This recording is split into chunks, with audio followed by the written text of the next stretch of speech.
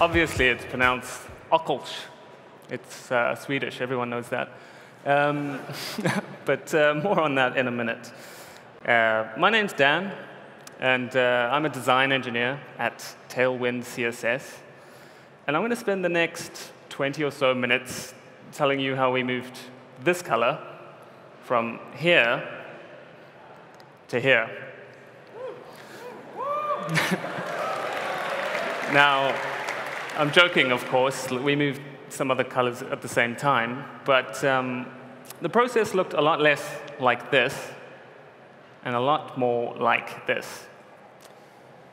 And that's because, more so than almost anything else I've researched or looked into, color is just unreasonably complex. To build color palettes, you start off thinking like, OK, I just need to understand some terms like saturation, hue, contrast, that sort of stuff. And then you run into some terms like color model, color space, perceptual uniformity. And before you know it, it's 3 a.m. and you're on the Wikipedia page for electromagnetic radiation. But let's rewind. What is Tailwind, and why do we need to redesign its color palette in the first place? So if this was a dev conference, I probably wouldn't need to do this bit, but Tailwind is a quite popular way of styling websites.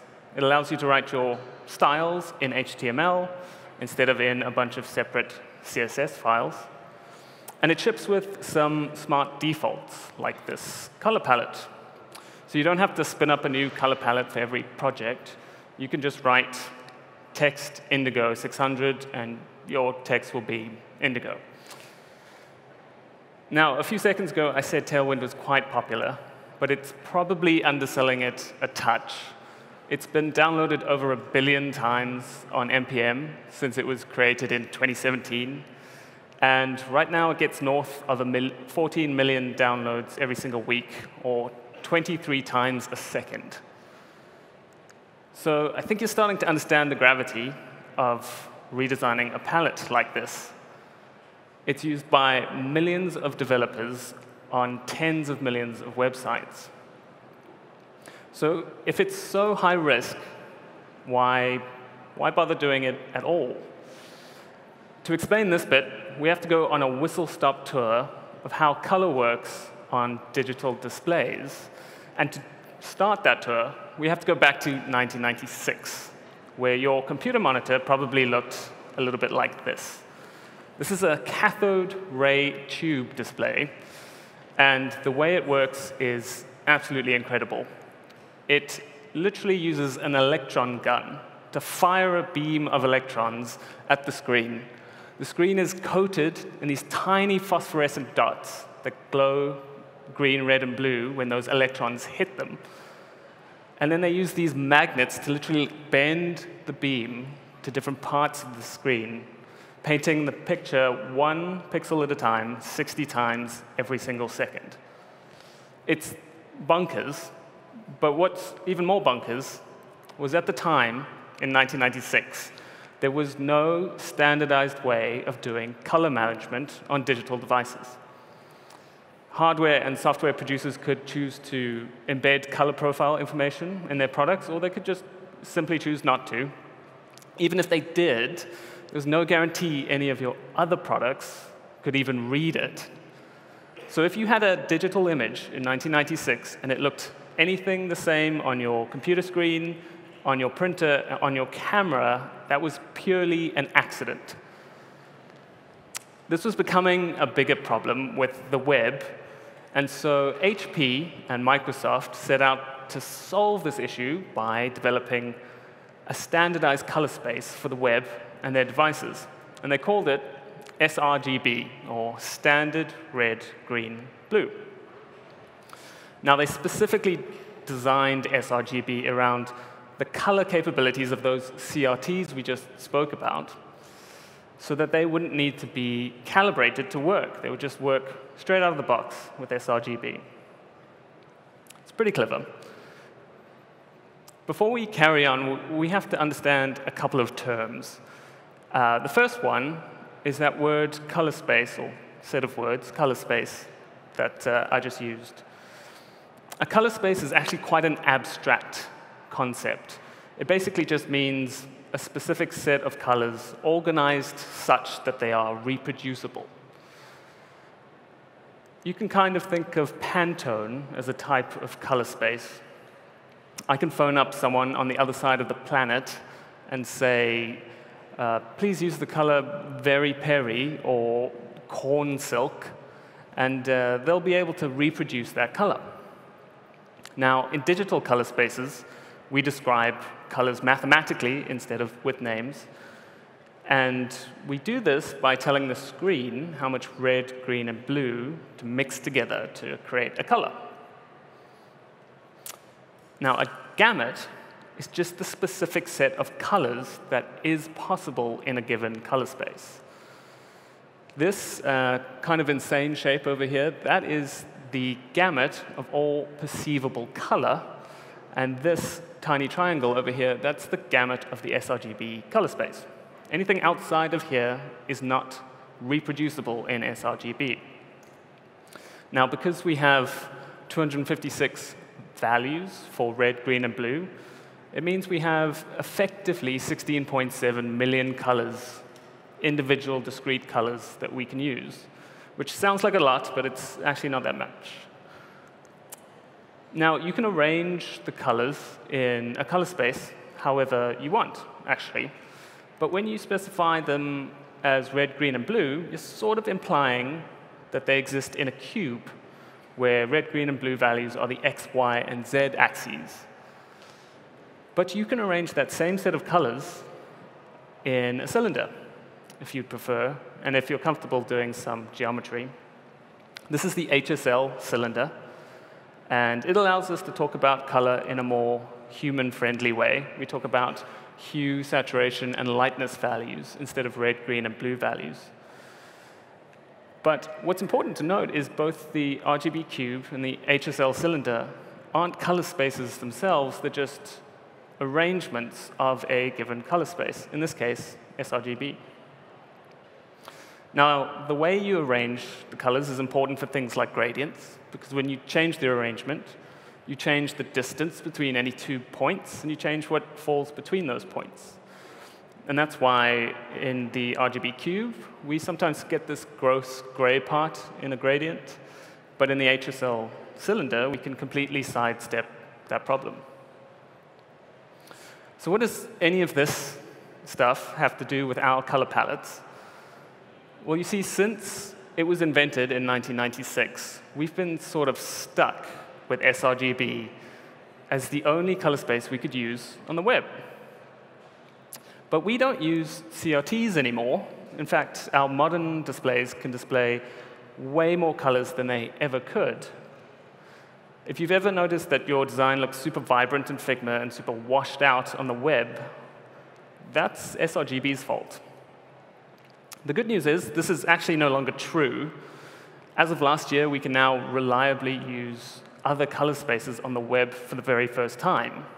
And that's why we wanted to redesign the color palette to take advantage of these new, more vibrant colors. Now, since we have a choice of color space, which one do we go with? So you have a couple of options, right? There's the safe one, which is display P3. And the reason it's a safe one is because it's already widely supported by devices. Chances are you're using display P3 on your MacBook or your iPhone already. It's about 25% bigger than sRGB, especially in the greens and the reds. But we have even wider gamut options with even sillier names, like Adobe RGB 1998 and REC 2020. The problem with using these super wide gamut spaces is they aren't very well supported. But what happens in that case? What happens if I specify a color space that an end user's device doesn't support? Well, the browser does this thing called gamut mapping, where it tries to figure out a corresponding color in a supported color space. As you can imagine, this process is kind of tricky, and in practice, it produces really unpredictable results. So for us, that means that these super wide gamut spaces are sort of out of the question, because we need the palettes to be as predictable as possible on as many devices as possible. But there is one other option you may have heard of. It's called OKLab, and its sister color space, OKLCH, or Oklsh, as they say in Swedish. And the reason it's this insane shape is because it's designed to be perceptually uniform. And this is just a very fancy way of saying that when you change the hue value, the brightness is designed to remain constant. Now, the even cooler thing about OKLCH is its gamut is actually the entire spectrum of visible color. It's what's called a device-independent color space. It can be used to represent literally any color. And the reason that's cool for us is because it's sort of future-proof. We can use the OKLCH color space, but just keep the values within the P3 gamut. And then one day in the future, when another gamut is widely supported, we can just move those values. Now, in previous versions of the color palettes, what Steve Shoga would do, he would make these massive Figma files, right, with thousands of examples of how the colors would be used, and slowly, over the course of weeks, iterate over the colors until he was sort of happy. The problem is we can't do this time. And that's because the way Figma works with color spaces is actually very different from the way the web works with color spaces. On the web, we can specify the color space of an individual color value. So we can have multiple color spaces in the same document, even on the same element. But in Figma, we set the color space of the entire document at once. And that means that all of our colors in this document are remapped from sRGB to P3. So this green over here in sRGB becomes this green in P3.